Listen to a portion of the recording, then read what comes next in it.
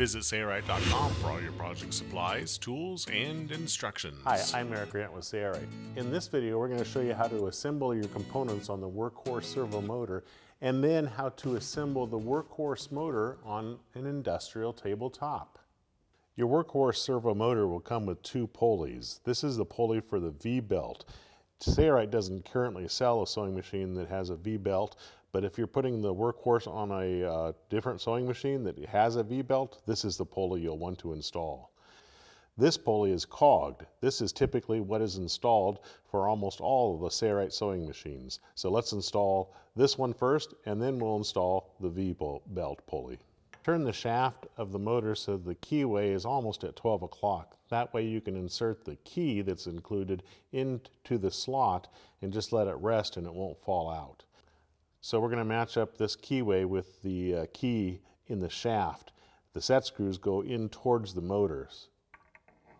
Line it up and it should easily push on to the shaft. Make sure it's lined up all the way against the bushing of the shaft, and then lock down the set screws with a 2mm Allen key. Insert the flat washer, insert the lock washer, and then the lock nut.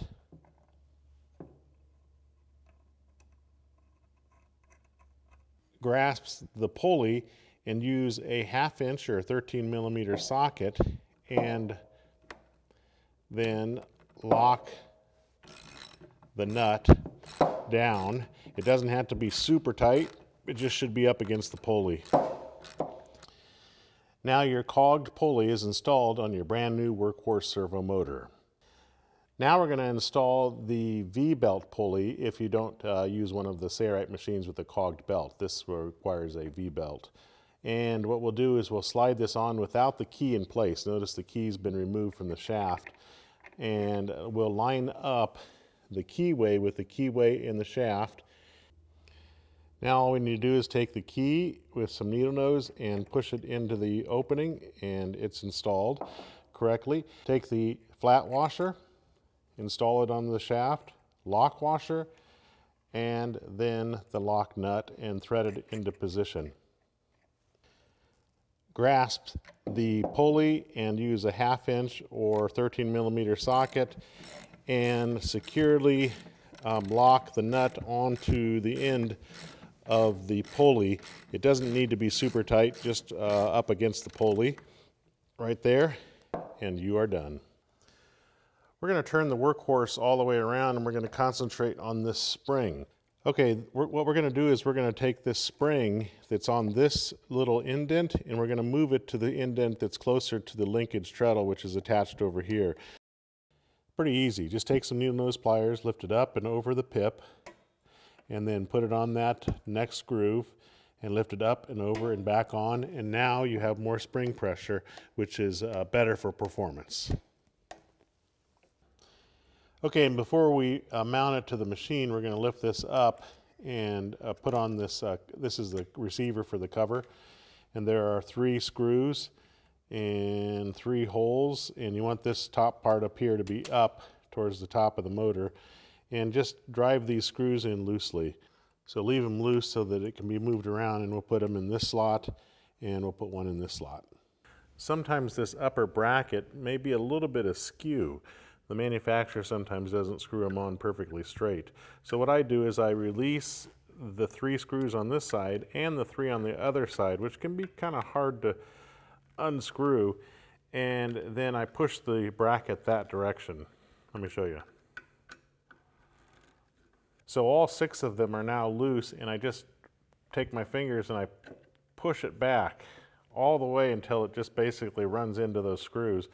Then what I do is I lock this front one down hard, and then over here on this side, as I'm still pulling back, I lock this one really hard, and then I lock all the other 4 left over. And now we're assured that that bracket is on nice and straight, and we can mount it to the tabletop. Okay, so now we're ready to mount the Workhorse Servo Motor on our industrial table, and we have the V pulley installed for a V belt. Let's get started.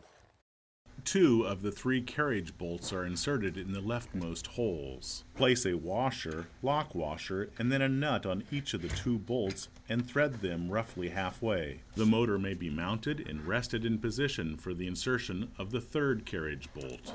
Finger tighten the nuts on the 2 carriage bolts. Then place the final washer, lock washer, and nut on the 3rd carriage bolt. Finger tighten it as well. You can now adjust the Workhorse servo motor left or right so that it lines up with the belt slot in the table. Once the motor is lined up appropriately, all of the nuts on the carriage bolts can be tightened.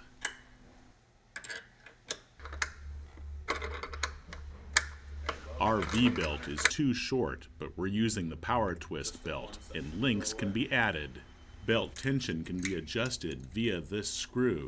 The motor can be adjusted forward or backwards to get perfect belt tension. Once good belt tension is achieved, you can tighten the set screw. Now the belt cover can be adjusted so that it aligns with the belt and the 3 set screws tightened. Slide the belt cover onto the belt cover bracket. Be sure the belt does not touch the belt cover. All that's left now is to reattach the linkage bar from your existing treadle to the motor operation lever. The Workhorse is a 550-watt, 3/4 horsepower servo motor designed for continuous use on industrial sewing machines. Speed setting ranges from 400 to 3,600 stitches per minute. Now you have the torque and power to punch through thick assemblies, and yet you have the super slow speed control so that you can stitch 1 stitch at a time without the machine taking off on you as it would with the clutch motor. Order the Sailrite Workhorse Servo Motor today from Sailrite. Thanks for watching.